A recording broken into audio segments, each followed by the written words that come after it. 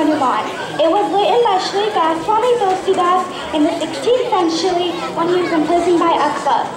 When Hanuman was very young, he flew from the earth to the sky in the direction of the sun to eat it, thinking of the sun as a delicious food.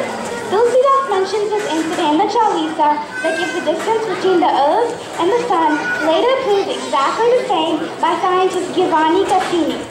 It is a popular belief that chanting the Hanuman Chalisa invokes Hanuman's divine rescue in grave problems and in freedom from evil spirits.